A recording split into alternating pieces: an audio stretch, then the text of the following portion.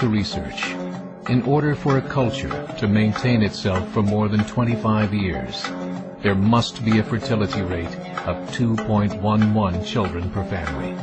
With anything less, the culture will decline.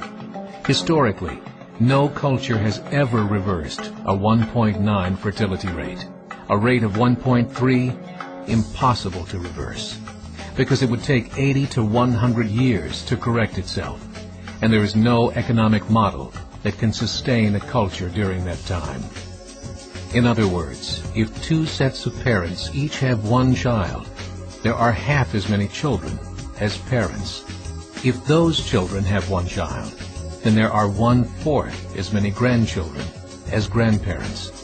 If only 1 million babies are born in 2006, it's hard to have 2 million adults enter the workforce in 2026. As the population shrinks, so does the culture.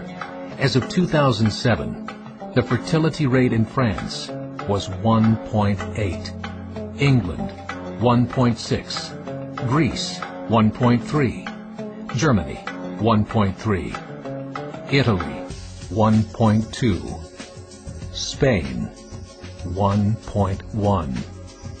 Across the entire European Union of 31 countries, the fertility is a mere 1.38. Historical research tells us these numbers are impossible to reverse. In a matter of years, Europe as we know it will cease to exist. Yet the population of Europe is not declining. Why? Immigration. Islamic immigration. Of all population growth in Europe since 1990, 90% has been Islamic immigration. France, 1.8 children per family. Muslims, 8.1. In southern France, traditionally one of the most populated church regions in the world, there are now more mosques than churches. 30% of children ages 20 and younger are Islamic. In the larger cities such as Nice, Marseille, and Paris, that number has grown to 45%. By 2027, 1 in 5 Frenchmen will be Muslim. In just 39 years, France will be an Islamic republic. In the last 30 years, the Muslim population of Great Britain rose from 82,000 to 2.5 million, a 30-fold increase. There are over 1,000 mosques, many of them former churches. In the Netherlands, 50% of all newborns are Muslim, and in only 15 years, half of the population of the Netherlands will be Muslim. In Russia, there are over 23 million Muslims. That's 1 out of 5 Russians. 40% of the entire Russian army will be Islamic in just a few short years. Currently in Belgium, 25% of the population and 50% of all newborns are Muslim. The government of Belgium has stated 1/3 of all European children will be born to Muslim families by 2025, just 17 years away. The German government, the first to talk about this publicly, recently released a statement saying, "The fall in the German population can no longer be stopped. Its downward spiral is no longer reversible. It will be a Muslim state by the year 2050. Muammar al-Gaddafi of Libya said, "There are signs that Allah will grant victory to Islam in Europe, without swords, without guns, without conquest. We don't need terrorists. We don't need homicide bombers. The 50+ million Muslims in Europe will turn it into a Muslim continent within a few decades." There are currently 52 million Muslims in Europe.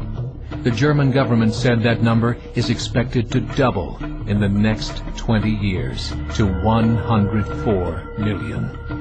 Closer to home, the numbers tell a similar story.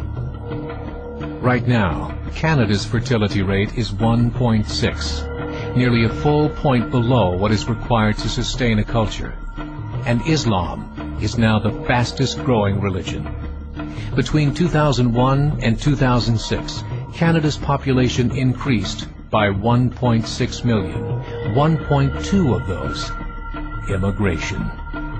In the United States, the current fertility rate of American citizens is 1.6. With the influx of the Latino nations, the rate increases to 2.11, the bare minimum required to sustain a culture.